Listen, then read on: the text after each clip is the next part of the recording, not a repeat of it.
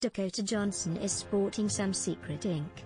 The Suspiria actress, 31, revealed on James Corden's Late Late Show that she's a big fan of tattoos. "I don't know why I'm surprised," Corden replied, to which Johnson quipped, "I don't know why you are surprised either."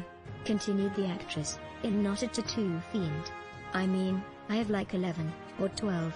I don't know." Corden argued that the number puts Johnson squarely in the fiend zone. "I think 11 is fiend. I think any more than 8 is a fiend," the host said. "I disagree," Johnson replied. "It's 2021. That is conservative."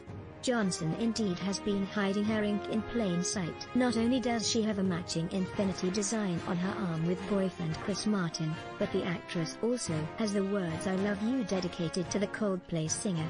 She also has a dying sunflower to represent climate change and the need to care for the earth, a small mysterious design behind her ear, 3 birds on her shoulder, the words "to the moon with stars" on her foot, the word "amor" on the back of her neck, and the phrase "acta non verba," which translates to actions not words, on her inner bicep. She admitted that the Latin design, which was her very first tattoo and a saying her dad used to repeat, is one she regrets, because it's too serious.